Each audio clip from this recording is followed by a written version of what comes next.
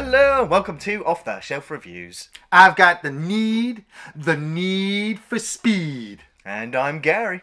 And today we're going to review and discuss Top Gun, which came out in 1986 from director Tony Scott. Ian, why don't you give us the synopsis? Well, the story follows Maverick, played by Tom Cruise. He's a pilot in the US Navy and has just been assigned to the elite school of Top Gun. But when he gets there, he realizes he's going to have to clash with a lot of egos and a beautiful woman. You were in a 4G inverted dive with a MiG-28? Yes, ma'am. So this comes from executive producers Don Simpson and Jerry Bruckheimer. They were kind of like a legendary duo of producers from the 80s. Yeah. Like hit after hit after hit. And, you know, it's weird when you look back at Top Gun because it's a film that almost never was. It was an idea that they developed the script, which was wafer thin. And they took it to Paramount Studios and it went through like 7 revisions before... and the studio head, even after that, just went, it's not happening. You're not doing it. And it was only after the head of Paramount left and somebody else took over. Yeah. And then they were looking around at ideas and they just went, what's this Top Gun? Here's some money, go make it happen. But they had to get hold of like the US Navy government to get permission. And they had to sign off on it. And when they looked at the Top Gun script, they went, no, you're not making Top Gun. Yeah. Your script is gibberish. What you have in here is Star Wars. This is reality. This is how planes work. Yeah. This is how pilots behave. Your script is devoid of any of this. So they were like, well, can we work something out?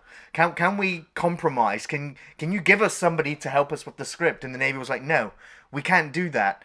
And so they're like, what, is there a workaround? And they were like, well, you can hire someone who used to work for us. Yeah. And it just so happened to be a guy called Pete Pettigrew, Okay. who was a retired US Navy pilot who had actually served in Vietnam and got confirmed kills. Right. He's actually in the movie as well as a cameo at the bar with Charlie. He's the older guy sat there. And he became the sort of technical advisor to the film. Yeah, And he was the one who went in and said, no, you can't have this, but you can have that. And they were like, but we need these scenes. And so he was the guy who kept finding believable ways that the film could achieve what they wanted to do. Yeah. While still kind of stretching reality. As much as they can, yeah.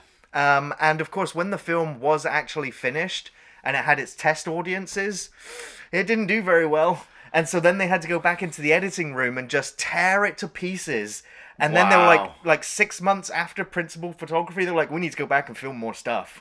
Really? Yeah. Wow. And this film was saved in its editing process. And then once they spliced in the music after the film was done, that is when the film exploded and played in cinemas for 12 months straight and become the highest grossing movie of the year.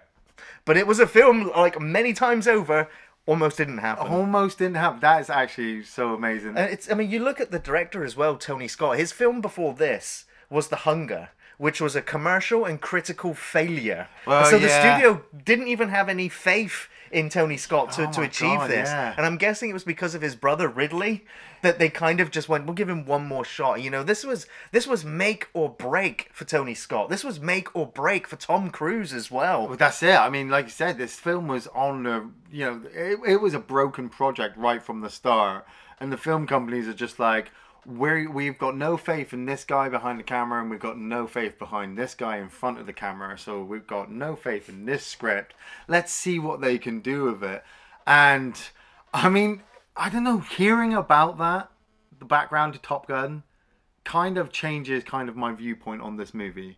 I imagine it would, yeah. You know, personally, this film came out at a time, like, I was a sci-fi fan, or I always have, I'm a sci-fi fan, and so Predator, Alien, Star Wars, Star Trek, that was my thing. James Bond, loved all that kind of stuff.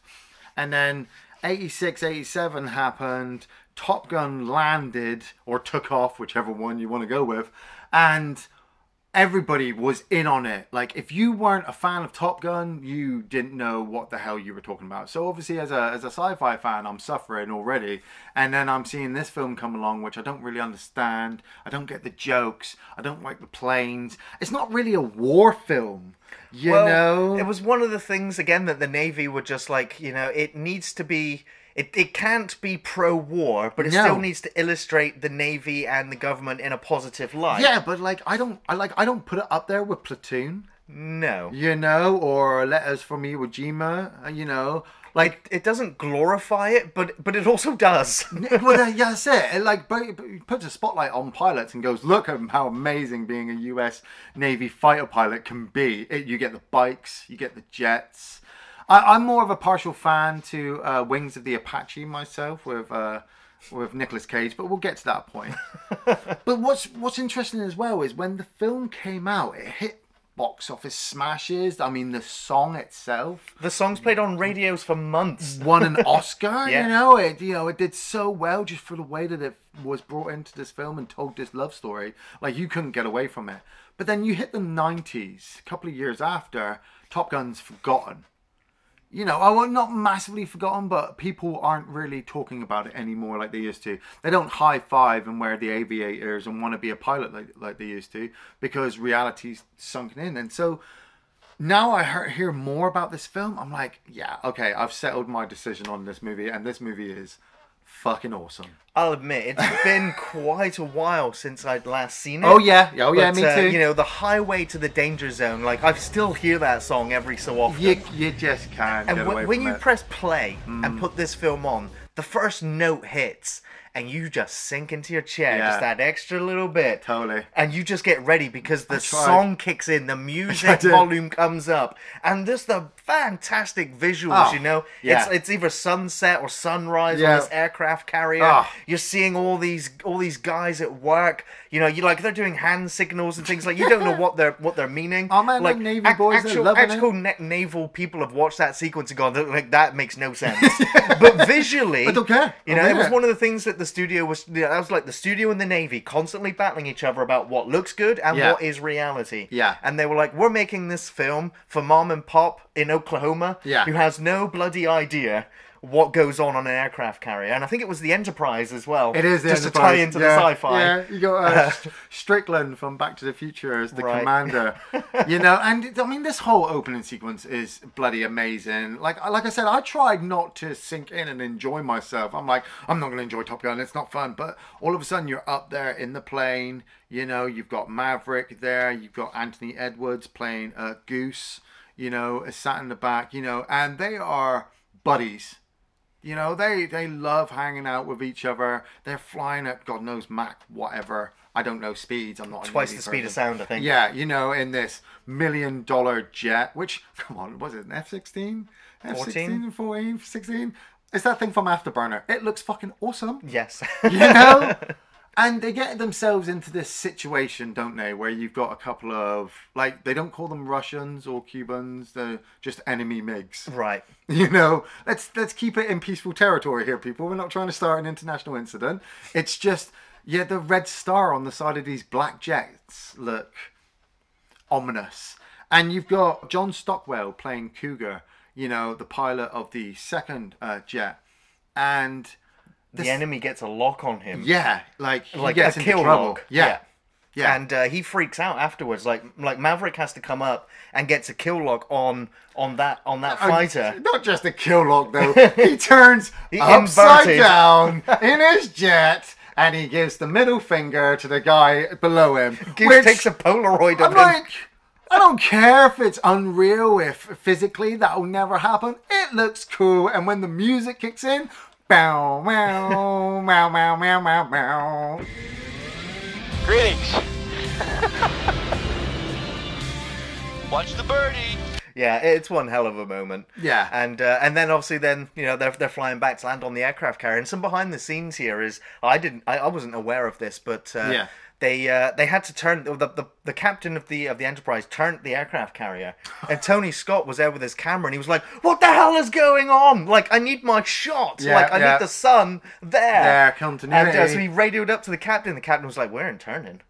Tony Scott was like, why? And he was like, it cost $25,000 to turn this thing. Oh, yeah, yeah. So he sent the cabin boy down to his quarters and came up with a checkbook, quickly wrote out a check for $25,000, sent it up to the captain, and the Enterprise turned. And then they got the glorious shots of the MiGs coming down and landing on the aircraft carrier, which just looks spectacular. Yeah. Then, of course, Maverick has to take off, fly off, and go and bring back Cougar because he's still panicking and freaking out. And they have like the nighttime landing. Yeah, well, it's a great moment. I mean, this is all setting up that, you know, Cougar is suffering from some kind of PTSD, some underlying family issues. You know, he loves his wife, he loves his daughter, he loves flying, but he would have been dead then.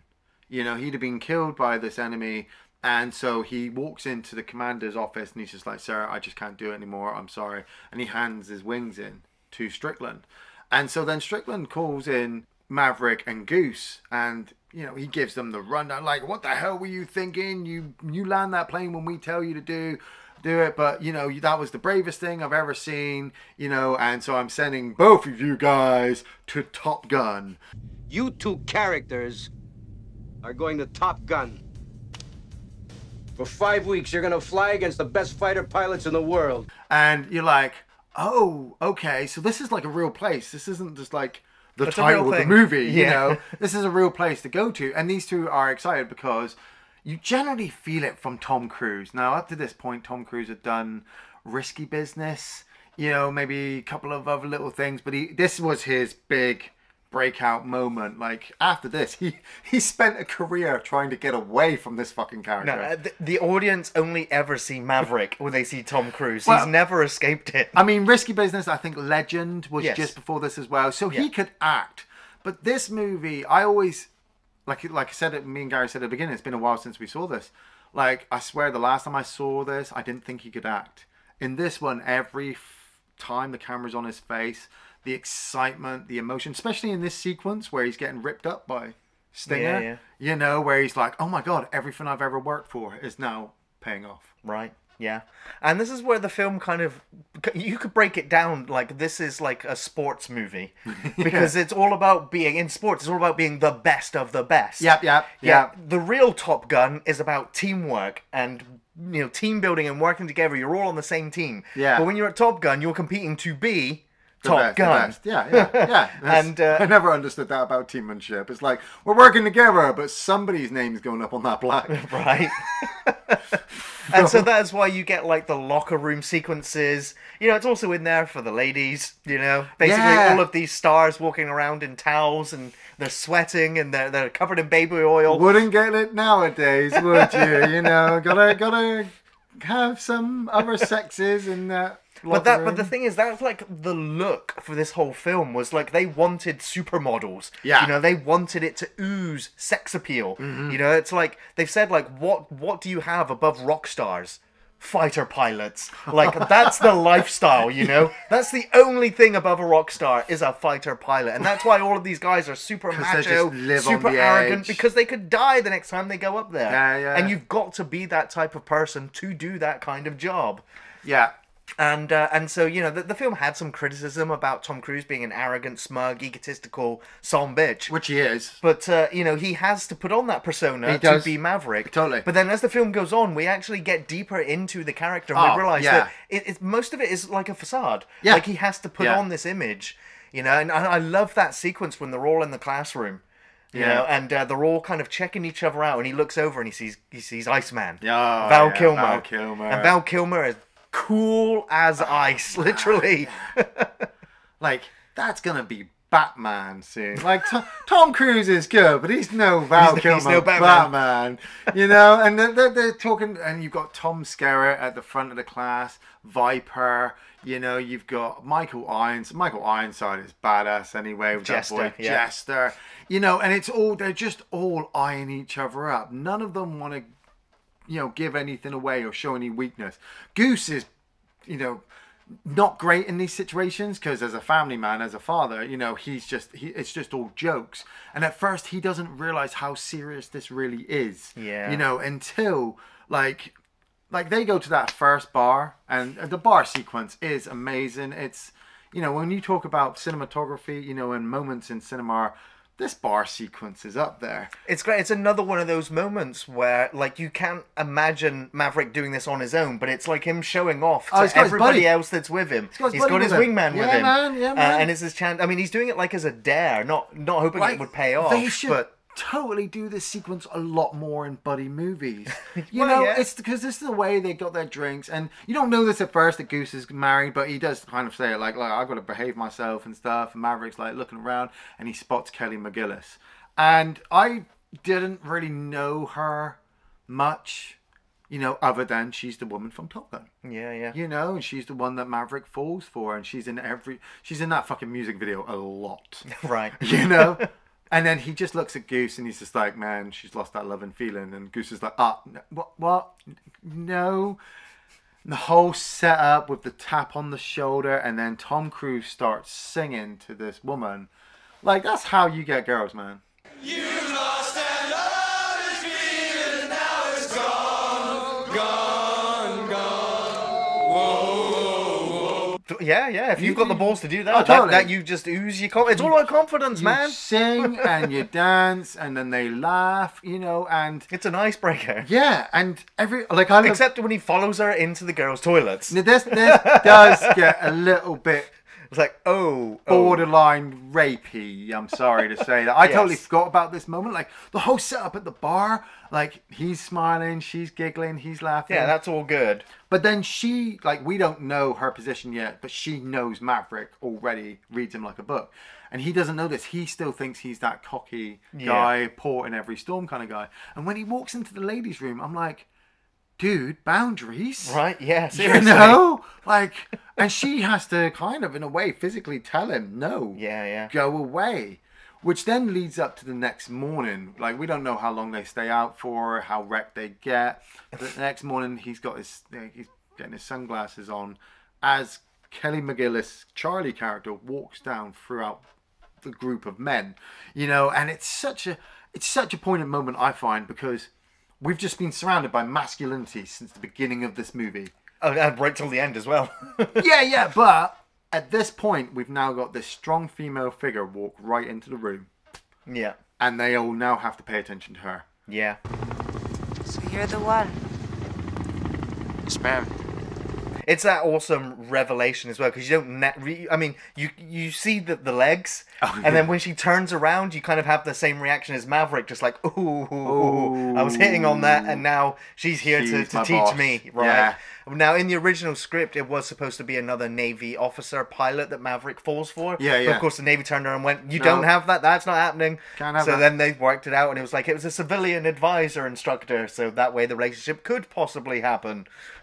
Which it's the same thing as well. I mean, it's just like in the real case, like you wouldn't have like them all on the deck of the aircraft carrier with all the MiGs flying around whilst trying to do this educational thing. Yeah. They're like, but we need the big American flag and we need all the planes there. We need to just keep reminding everybody where they are and what's going on. Yeah, we have to just keep promoting how cool these fighter pilots are, even though we've got this character who's torn up inside because he doesn't know where his dad went in Vietnam, you know, and he's chasing this shadow. And it really all, I said this to Gary before we started recording, every sequence with Tom Cruise in, it's like there's a massive weight on his shoulders. Like, there is. You have to carry this. You have to make this work. This whole scene, you know, is on you to make this work, to make the audience want to get into the next sequence and the next sequence. So when I look at like Kelly McGillis and Tom Skerritt and Anthony Edwards and even Val Kilmer, they're all doing really good, but they are going up against Tom Cruise. You know, like some of the sequences with Val Kilmer and Tom Cruise in the locker rooms, like even on the volleyball court. Yeah. Like, this sequence gets a lot of hatred because of the camera on the guys. But honestly, like, if you're taking your girlfriend to see Top Gun, she's going to need something. She gets everything here. You know, she gets everything. And in fairness, guys, we all wish we could play volleyball. I'm Anthony Edwards with the glasses like, come on, man, we got like one game left in us. And Tom Cruise is like, nah, I'm good, man. I got a date. You know, he's managed to woo Charlie enough through the montage of lessons that we've seen him have that she thinks he's... Because she loves him as a pilot. Yeah. You know, of what he can do with the jet and what he can tell her because she loves her job. So there's like this whole underlying issue of it's not just carnal lust. She doesn't just look at him and go, oh, I want his body. She actually wants his mind. And I think I like that with Tom Cruise's character where, you know, he's interested in her talking. So the first time they get together, I always thought was them having sex. But he actually leaves. Yes, right. Where are you going? I'm gonna take a shower. One of the things that that did badly in the test screenings was that everybody wanted to see Tom Cruise bonker. Right, yeah, and yeah. so it was, you know, they literally got Tom Cruise and Kelly McGillis back, and they filmed the elevator sequence and the sex sequence because they wanted to spice it up a little bit more. And you'll notice in the elevator sequence that she wears a cap. Yeah. That's because she cut her hair off. So she looked totally different. I thought that with this sequence. Tom Cruise's hair is really long, and so they wetted it all back to make it not look as long as it was, because it was filmed months and months later. Tom Cruise was already working on a Scorsese movie at this point, and they let him off for a day to come and film these sequences. Including the actual, you know, the sex sequence. You know, they literally, the guy filming it was like, I chanced it out one light, and that was it. It was like, we got to roll, we got to get this done now. Like, Tom's got to get back on a plane and get back to his film set. That was it. Like with this watch through, like I always said, for some reason in my mind, I thought they had sex, and then their whole relationship through the rest of the film was them hiding it. Like I was sat there thinking, no, they don't hide it actually. And then you watch the sequences where Maverick is like, look, I understand you don't want to have a relationship with me because I'm a pilot and it could cause problems.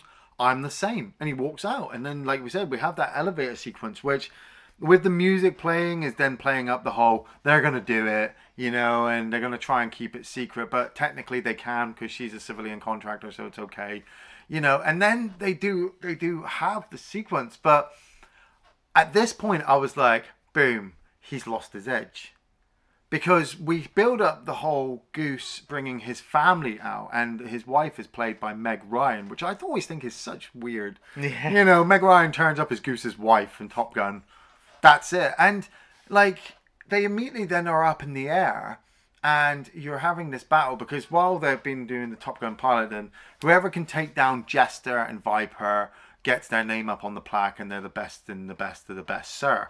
And it's obviously a race between Iceman and Maverick to who can be the best. And in this one sequence, they're following Iceman really, really close. You know, Maverick has no right in being that close to Iceman, and Iceman is following Jester, and they're pulling, what, fucking 3 Gs, whatever, I don't know how fast they're going, and they get caught, as Iceman pulls away, they get caught in his engine jet wash, which sends them into a spin, which they're unable to recover from, and as they attempt to eject out, Maverick fails to pull his ejector, and Goose pulls his, and he hits the canopy as it ejects off. And it's like everything in the movie for me is built up to this point. You know, it's been fun, great balls of fire, you know, everyone's having a laugh, everyone's living on the edge, love, and then boom, Goose dies.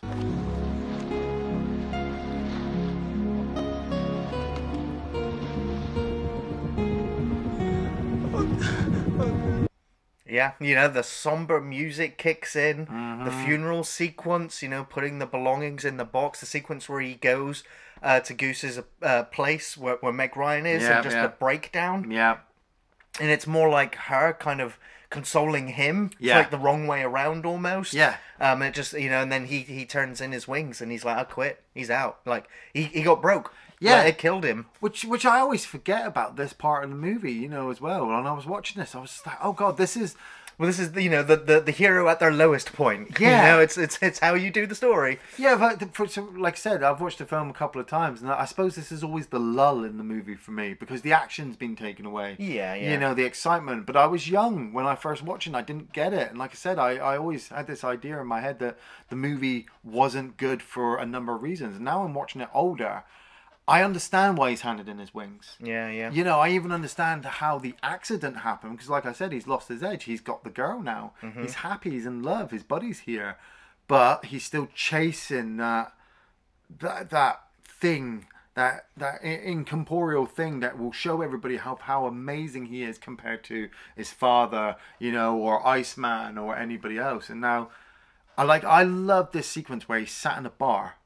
and Kelly McGillis comes in because she's looking for him, you know, because he's landed on his wings, and she comes up and she starts talking to him, and she's kind of, you know, they're talking like boyfriend, girlfriend, but also as like his superior, I suppose. Yeah, she's giving him some tough love to help him realize the choices he's making right now. And he's just like, pfft.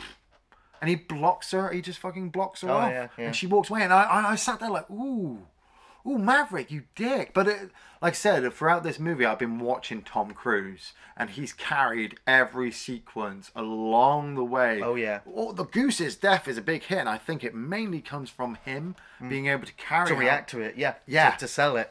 I just want to bring up as well, like, there was an actual tragic death in the making of Top Gun. Yeah. It was world champion aerobatic stunt pilot Art Scholl. Okay. Who did all of the a lot of the aerial. I mean, he, like, all the films up to this point, if you saw aerial shots in a movie, it was a very good chance he was up in his plane with a camera shooting that. Wow, nice. And he was like a champion, you know, air stunt pilot, and he was filming. He went up on his plane. He was like, right, I need to film. Like, when they were shooting, like, the cockpit sequences, it was all rear screen projection. Yeah. All of the actual actors did get, like, 8+ hours up in the mix for real. Nice. But then obviously they shot all the cockpit stuff like in a set with a like I said, rear projection screen. But all of the imagery that would have been shown on those was to be filmed by Art Scholl, right? Yeah, who went up and he was filming the sequence for the spin out. Yeah. And so he was replicating that, and all they heard over the radio was, "I've got a problem. I've got a very big problem." And that was it. They never recovered his body. They never found the wreckage of the plane. He disappeared underneath the clouds and was never seen or heard from again. It devastated the film crew. It devastated, like, anyone to do with aviation knew this man. Like, Hollywood knew this person. He was the go-to guy, and it's a real tragedy. The film is dedicated to him as well. Wow, yeah. And it's just kind of like, you just go, he was filming the sequence where a character, the only character in the film to die, and they lost this guy doing that sequence. Wow, yeah, man, that's. Ooh. Yeah, I mean, it's always tragic, but it's just really sad, really sad. Never knew that, yeah. But Tom Cruise, you know, he's hit the lowest of the low at this point, but he decides that he's going to go talk to Viper, you know, and really wonder what his choices are, because he's really hit low, but he loves Charlie and he wants to stick around. And this is where we find out from Tom Skerritt that Tom Skerritt knew Maverick's dad during Vietnam, and they served together. And, you know, he gives him the story about how they were trying to rescue some soldiers, you know, and he was shot down, watched the plane crash. And it's great. I mean, Tom Skerritt is amazing to watch on the screen. And it's really good to watch him go up against Tom Cruise and deliver this whole speech of, look, you know, you're chasing this ghost. It's eating you up inside. I understand that you've lost your best friend. But honestly, if you're going to do this job, you're going to lose a lot of people on the way. And you've just got to, you know, be happy with what you've got, which kind of brings Maverick back to actually graduate. Yeah, the reality. If he tells him, like, you turn up tomorrow, you'll still graduate. You've earned enough points. Yeah. And he does. He turns up. He comes back. You know, he gets his head back in the game. Yeah. But then that is when there is an emergency, an alarm. Do you love it? I mean, these would become very cliche. We said as well before we started recording, this film kind of marked cliches. You know, it wasn't cliche when Top Gun did it. It was cliche when everybody else copied it. So it's that moment where they're like, yay, we're happy, and the orders come through, we've got to go. Yep, time to go to war. Go to war. It's not really a war, but it's like a mini skirmish where they are actually, you know, it's the whole, you know, the rules of engagement. You know, don't fire unless you have been fired upon. Yeah, we're just there as a bit of kind of, you know, flexing our muscles. But you just know that the enemy, whoever they are going to turn up with a lot of people. And you get this whole moment where it's like, okay, right, Iceman, you know, you and your buddy, you're going to be flying this one. You know, you've got these guys as your wingmen, and we're going to keep Maverick back just to protect the ship. And everyone's a bit like, whoa, do we want Maverick up there with us? He's dangerous. He's dangerous, man. You know, I don't think he's gotten over Goose yet. And even Tom Cruise playing Maverick, he's there kind of like, have I yet? I don't know. Like, I want to be here, but then again, I don't. And you get that all from him. So that when they get up there and they get this amazing aerial attack sequence underway, which, like I said, it's not really a war film, so it's not really scary or dramatic. It's just a lot of whooshing. Oh, yeah.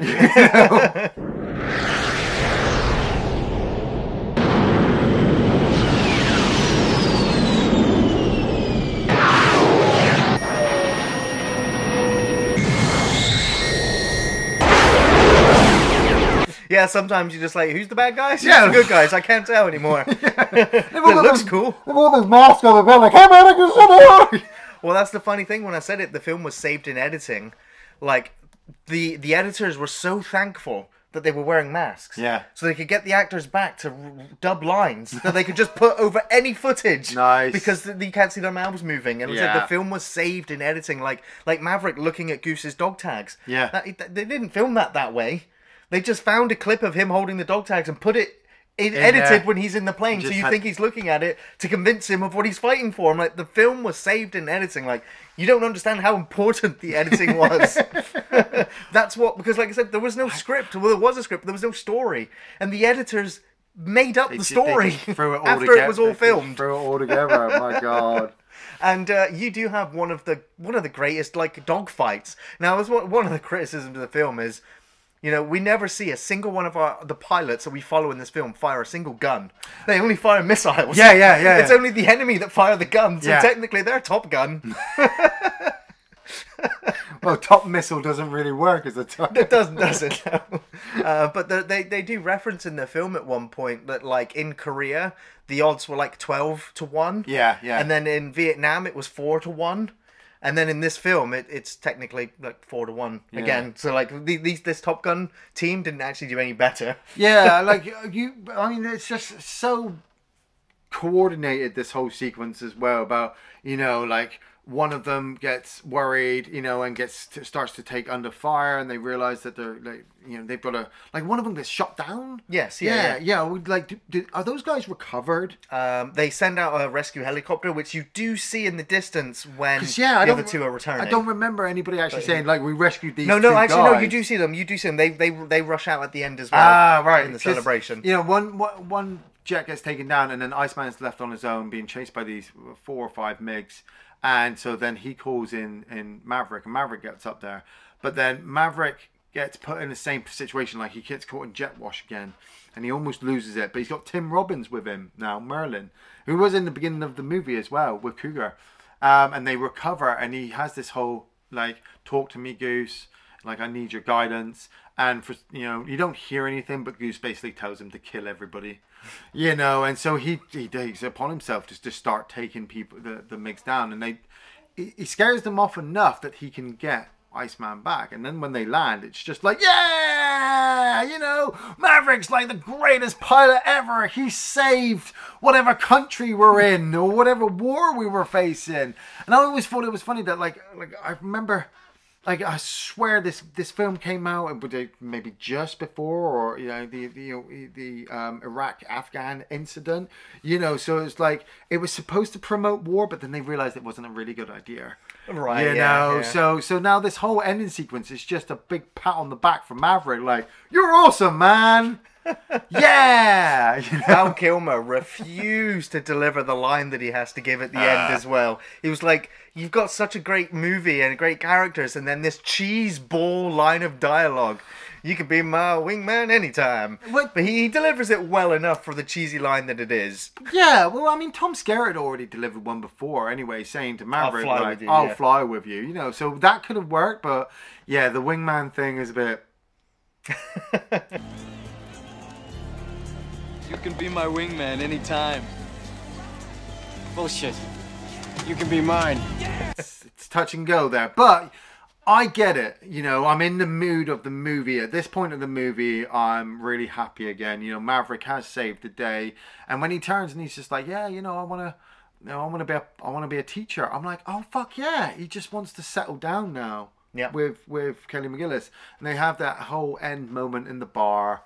You know, and they kiss, and it's the end of the movie, and I'm like, yeah, that's such a feel-good ending. It is such a feel-good ending. Well, I mean, the studio immediately after the success of Top Gun, they're like, second one, greenlit now. Yeah. And then the studio, the producers were just like, no, like, and the producer or the Paramount were just like, we'll just use all the footage you didn't use of the aerial stuff in the first one. Like, we used it all. Yeah. Like, we used every last aerial shot we filmed is in the film. The film all over You'll have again. to go and get permission from the Navy and do it all again. So, we'll go and ask the Navy, and the Navy said no. Like, we've got new planes Yeah. and new tech, and there's no way you're putting that in a film where our enemy will be able to see the insides of our new planes. Yeah, yeah. That and Tom Cruise asked for like 100 times the pay Oh, he of course, received. because from the Tom last Cruise film. is like, I'm sorry, you want me to do what now? Because I'm who? I am Maverick? And so now, what, 4 years later, we are going to get a Top Gun 2, finally. But, you know, I'm kind of looking forward to a Top Gun 2. Like, the thing is, technology has changed. Like, the fact is, you can, in a plane, you can shoot a missile hundreds of miles away and kill something without even having to see what you've done. Like, the technology has changed so much. It's going to be interesting to see it portrayed, I guess. Well, I was thinking this as well, and after watching Top Gun, you know what I really wanted to watch? I really wanted to watch Bad Boys.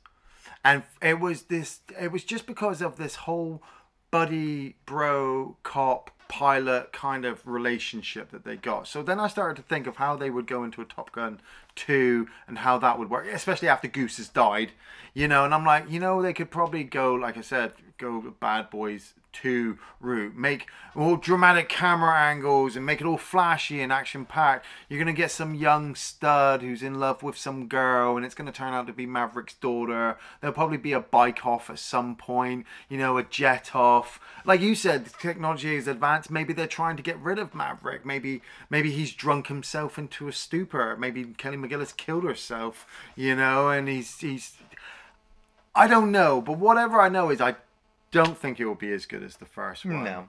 You know, but if it can at least... Well, from the trailer material, the dog fights and the plane sequences look fantastic. If it can at least hit a cheese enough level, it'll be on par. Sure. Yeah. Well, Ian, what's your favourite scenes from Top Gun? Oh, man. You know, some of them are just really goofy. It's Top Gun, I'm not going to fucking lie. Like, easy enough, the plane stuff. You know, I wasn't going to bring it out because I figured you'd be all over the plane stuff, but the plane stuff is pretty fucking cool. The bar sequence where he breaks into, you know, You've Lost That Love and Feeling.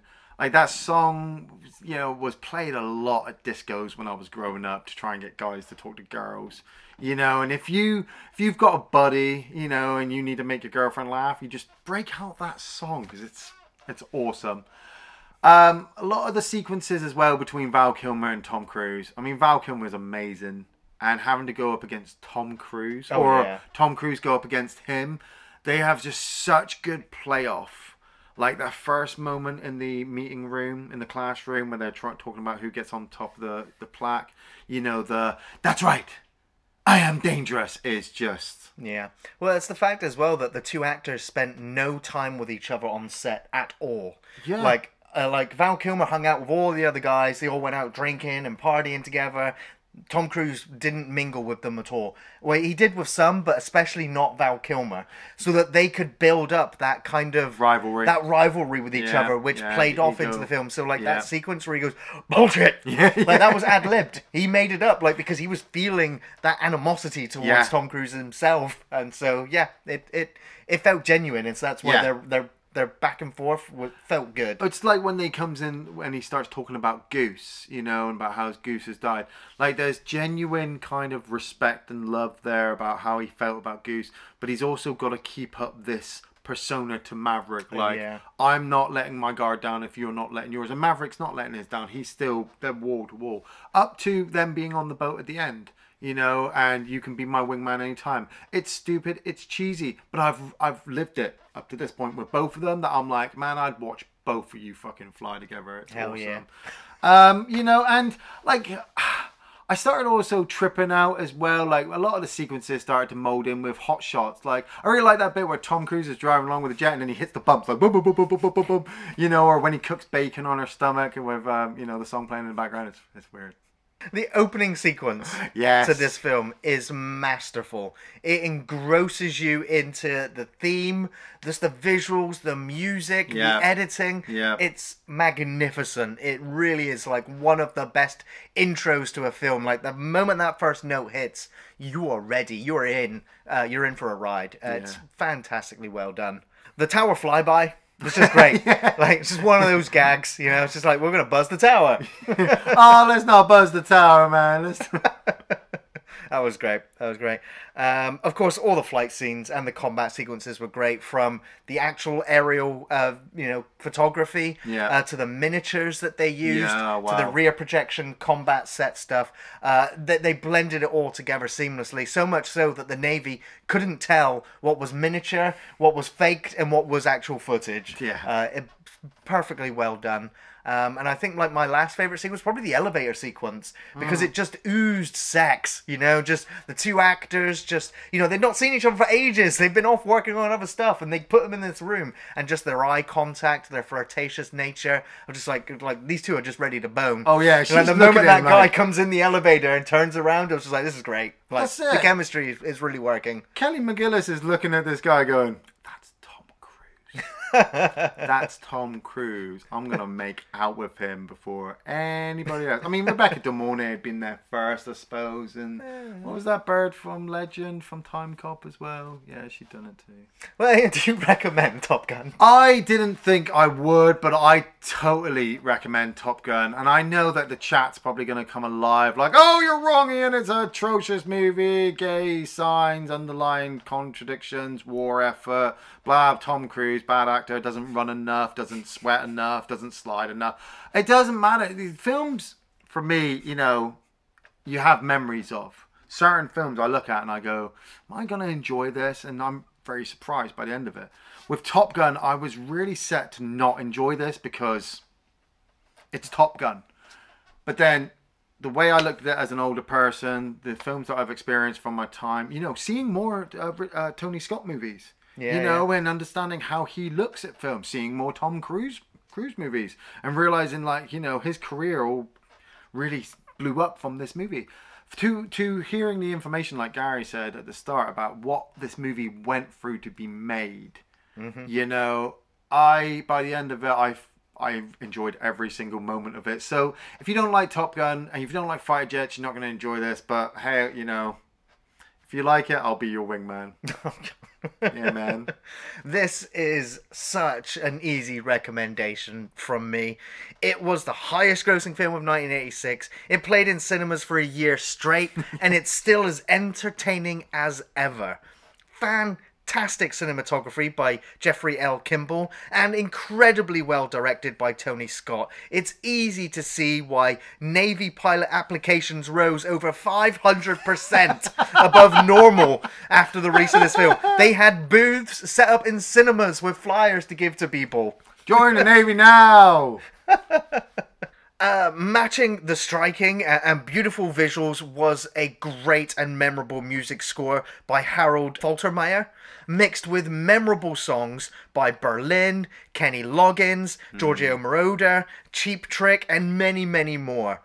All of the actors are great. Such iconic roles as well for Tom Cruise and Val Kilmer, who really shine here, even when there's very little story to work with. Yeah, totally. It has great action, tense dogfights, and some good comedy, great one-liners, and a nice romance subplot. It's a real good, feel-good experience that's easy to watch and rewatch. It's so very entertaining. It's a classic for good reason. It's a must-watch, must-see film with the volume cranked up on the biggest TV screen you can find. You spent there. Yeah. Thanks for watching Off the Shelf Reviews.